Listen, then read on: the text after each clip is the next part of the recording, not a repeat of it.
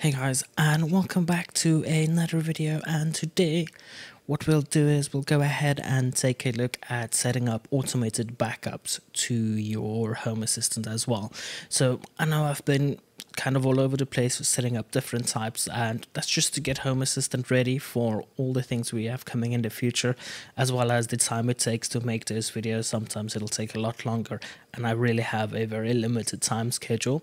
So today all we'll do is we'll just quickly go ahead, set up an add-on that'll allow us to go ahead and automatically back up our Home Assistant installation, which will allow us to restore it. So say for instance your Raspberry Pi fails, remember we are still running it on a Raspberry Pi, so things can go wrong.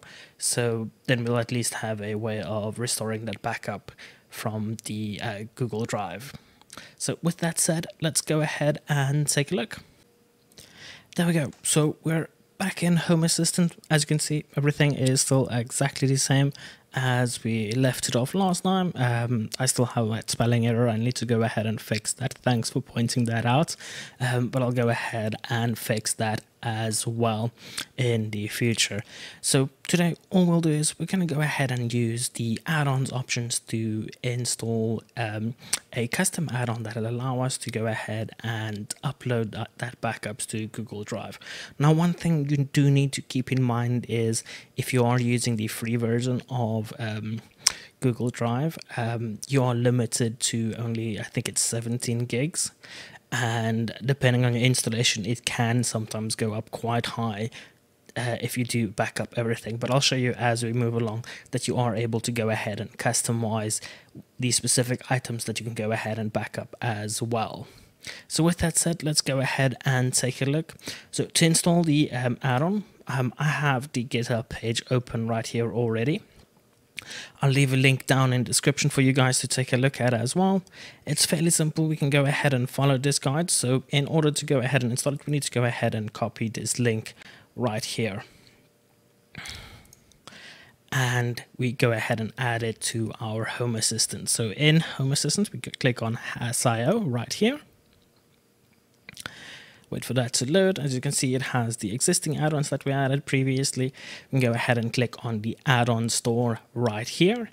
Then to add a custom URL, all we need to do is we go ahead in here, right click, say paste, click on add, and just give it a minute. That'll go ahead and add in that as a custom repository for us to use and install the add-on from.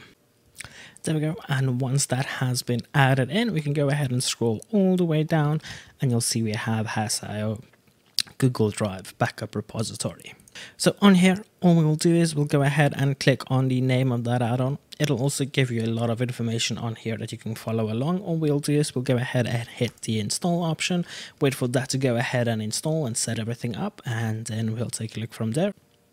There we go. So that went ahead and installed. We're not going to go ahead and change anything in here. We'll leave everything exactly as is. You do have some configuration options right here, maximum snapshots, but you can go ahead and configure that within the interface itself. As soon as we go ahead and start this add-on, which I'll do right now, I'll just go ahead and start that.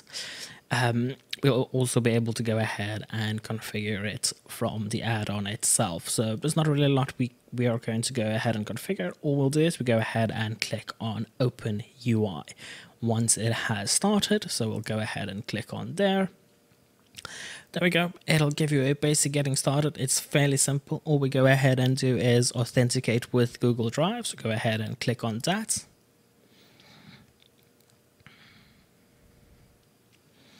And obviously I'm not logged in, so just give me 1 sec.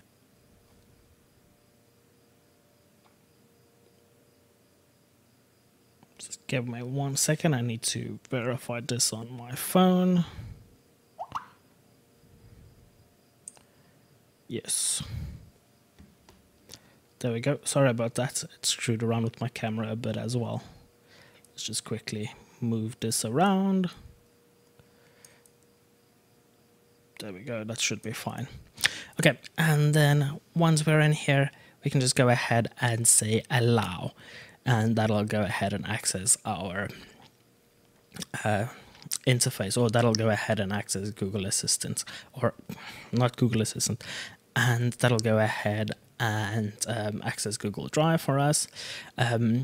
it'll allow us to see error reports. We can just say yes on that and it'll tell us if there is any errors. So in here, once that has loaded up, you'll see it shows us a couple of things right here. And as you can see, it shows us one snapshot is listed in here with the status of pending. That just means that I haven't created any backups ever of my installation of Home Assistant. Yeah, no, I'm a rebel.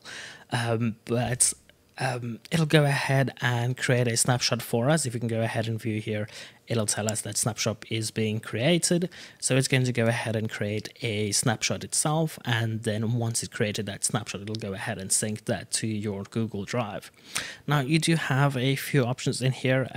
So it'll show us the snapshots in Home Assistant, the snapshots in Google Drive.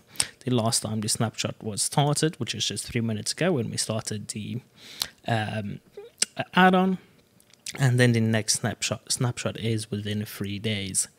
So we do have a couple of actions which is not really available at the moment until we go ahead and create it. So as you can see, that finished, and it's only like 22 megabytes, so it'll go ahead and upload that to Google Drive. But we can go ahead and take a look at some of these settings that's in here as well. So I'm going to go ahead and click on the settings, and right here you'll see we have a lot of options. So it'll give us the snapshots it's going to keep in Home Assistant, so just the amount. So every 3 days it's creating one snapshot, and it'll keep up to 4. Now we can go ahead and make that less if we want to. I'm going to leave it as 4.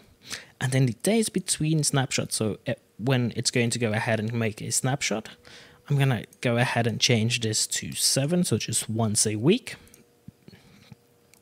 Snapshots in Google Drive, I'm going to leave that as 4 as well, because it can get quite large.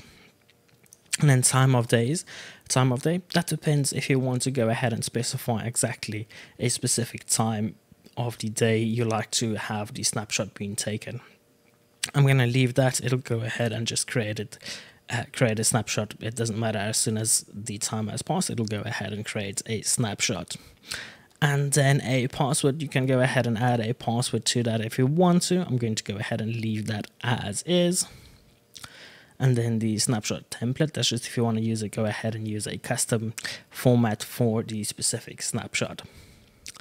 Then if we go a bit down, you'll see we have a lot of additional options. Now you can go ahead and browse through and select specific items you'd like to go ahead and back up, or specific information you'd like to go ahead and make. You can do partial snapshots. So say for example, your snapshots are getting quite big and there's not enough space on your drive and you just want your basic stuff to be backed up, you can go ahead and check this and just do partial snapshots. And you can go ahead and select specific add-ons to back up and specific information in there. I'm going to go ahead and leave a full snapshot. I'm not going to do partial snapshots for this. And then you have a couple of network options. You can go ahead and leave that as is. It'll go ahead and automatically use the same configuration that your network is using within HassIO itself. So that is it for the configuration. So we can go ahead and hit save right there. That'll go ahead and update that to 7 days. There we go. So the next snapshot would be in 7 days at the same time that we created this snapshot. That should be it for this. We can go ahead and log into Google Drive real quick so I can show you guys how it's going to look in Google Drive. We'll try with this specific computer. And then right here, if we look a bit down, you'll see there is one in here that's called HassIO snapshots, and we have that one snapshot we just created. And that should be it. So that's all you need to do. Go ahead and set that up. It'll go ahead and create your snapshots. It'll automatically upload it, and if something goes wrong, it'll go ahead and alert you, telling you, listen, a snapshot failed to go ahead and create. And now we have a backup, so if something does go wrong, or maybe we want to change the platform from a Raspberry Pi to something else, maybe run it in a virtual machine, we have an easy way of just going ahead and restoring all that data fast and easy without having any issues. And there we go, guys. So that's going to be it for this specific video. Now, I know it wasn't very long. I know there's not a lot of information.